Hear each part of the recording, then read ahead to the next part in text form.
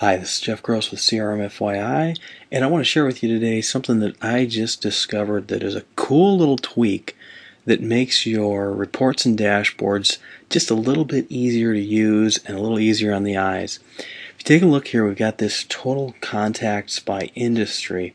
It's a little bit annoying when sometimes you just see this record count label, when in actuality what you're talking about here in this case is contacts. So why doesn't this record count just get called contacts?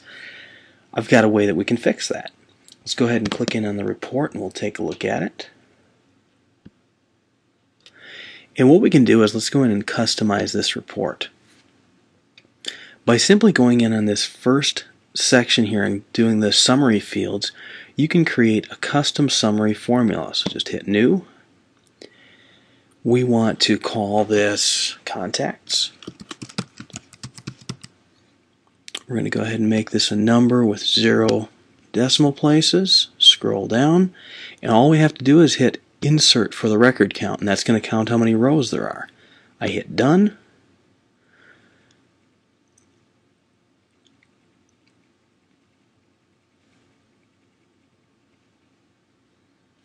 There we go.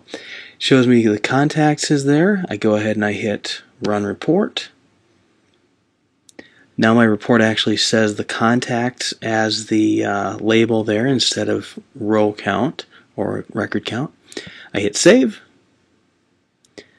I hit Save again.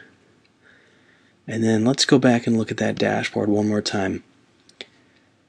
Now the label on my dashboard component says contacts, and I can see 123 in there with no industry on them.